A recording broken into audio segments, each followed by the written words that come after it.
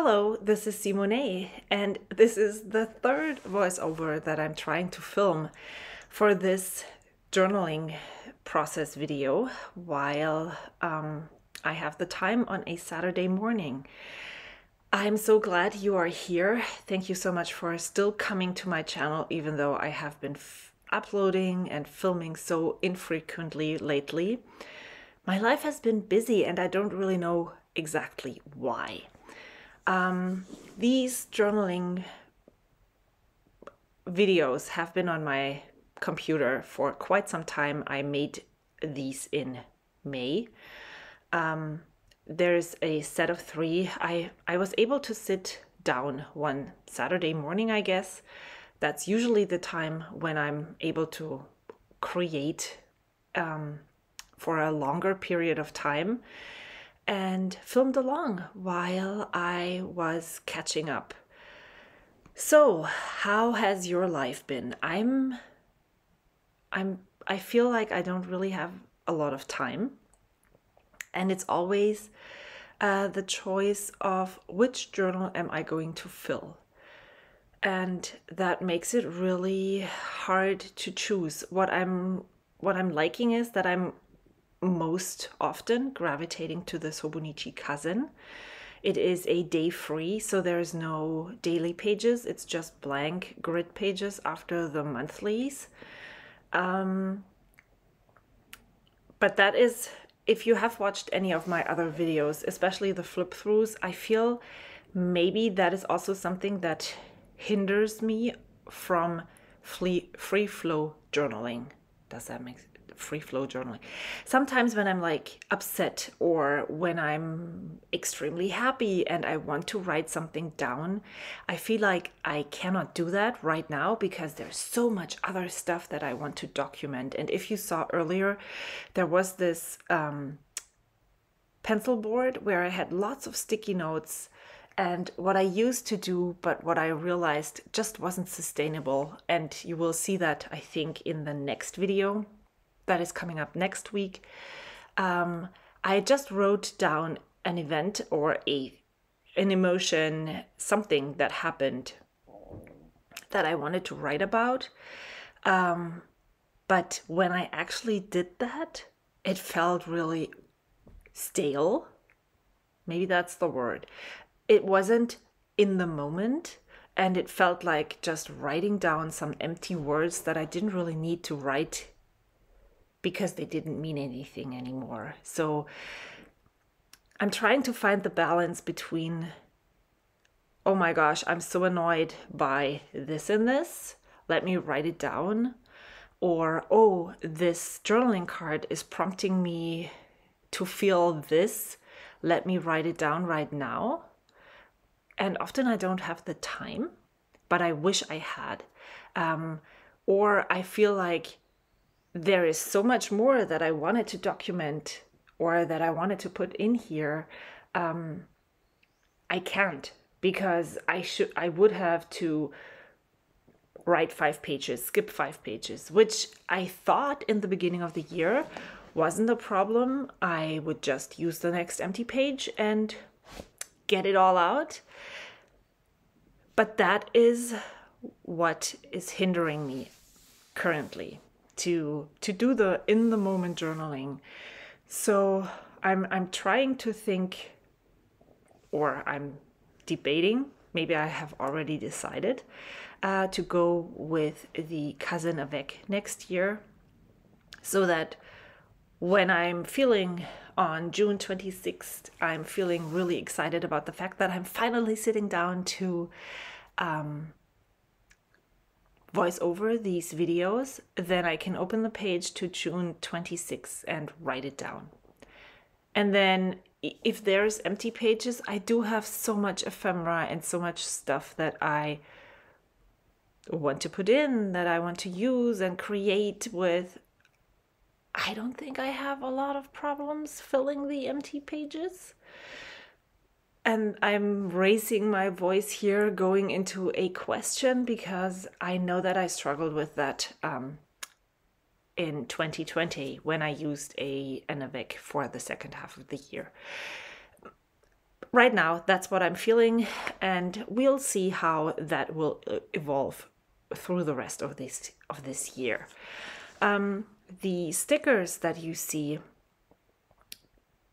that I just fuzzy cut with my scissors is stickers that my friend Caitlin stamped for me. If you don't know her, you are missing out. She is Caitlin Loves Stationery on Instagram, and she is also very present on Twitch. She streams twice a week, Mondays and Fridays, and she loves making Happy Mail, and it's always fun because she shares her Happy Mail making processes often. It's always fun watching her put together a special Happy Mail package for a friend. So she stamped this Bob Ross, which I actually don't really know much about. I am not native to the United States. I don't know him like that, and I have never really wanted to go and find out who he actually is and what he looks like. So, but I know that he is some kind of make art and make it art tutorials that you can follow that are really, that look very complicated but are easy. Is that what it is? Let me know in the comments if I'm right or completely off. So I wrote about, I used him or these stickers to write about the Hobonichi challenge that I think the flowers are from April. I decided to participate in April, and I also decided not to put any pressure on myself and just go as fast or as slow as I needed it to be, because I wanted to enjoy the drawing process more than the actual, like, completing the challenge in a specific amount of time. And that was definitely something that is very, if you've been watching my videos for a long time, you know that I'm always stressing about things like that, that I shouldn't be stressing about. Like the fact that I'm not putting anything in the journal when there is lots of stuff that I still want to document. That is something that I should be working on or alleviating the stress somehow. But you get it. I don't want to make a Hobonichi challenge stressful. I want to enjoy it. And so letting go of the expectation that I was going to finish this in a given amount of time was very essential. And so I'm still working on the April challenge, and it's still fun when I take the time to actually do it.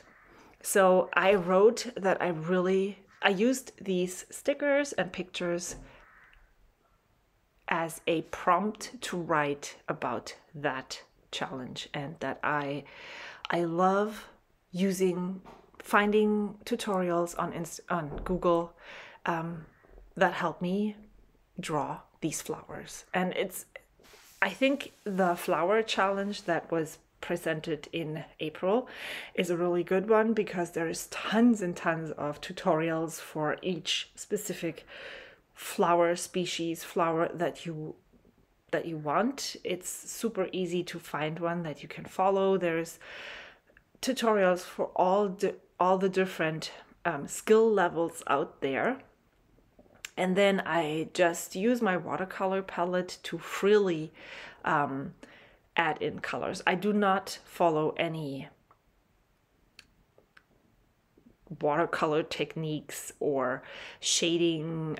I'm just going with the flow, adding color to the paper and not stressing about is this correct? Is the shadow actually how it's supposed to be?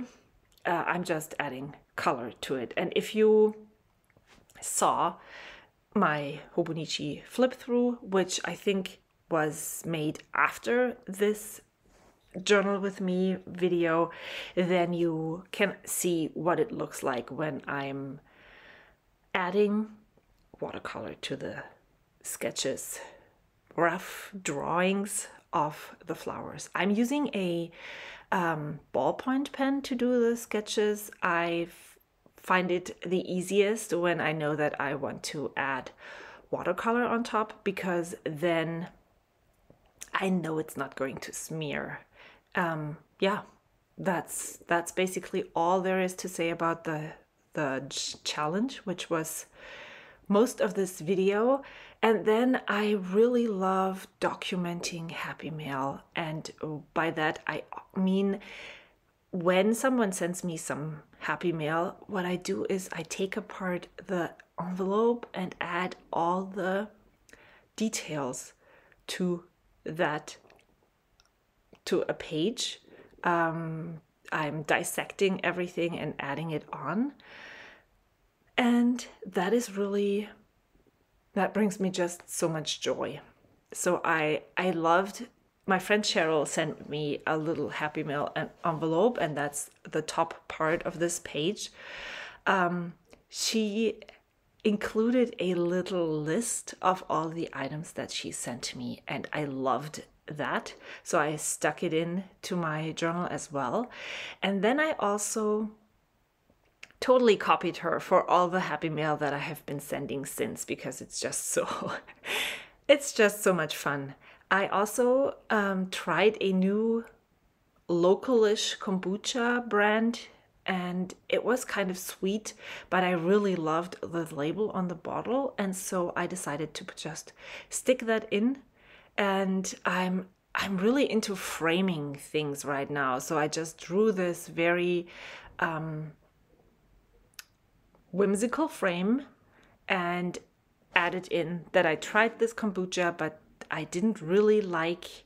I liked the flavor, but it was kind of sweet and it didn't fizz much, which I really like kombuchas that have a lot of sparkle in them.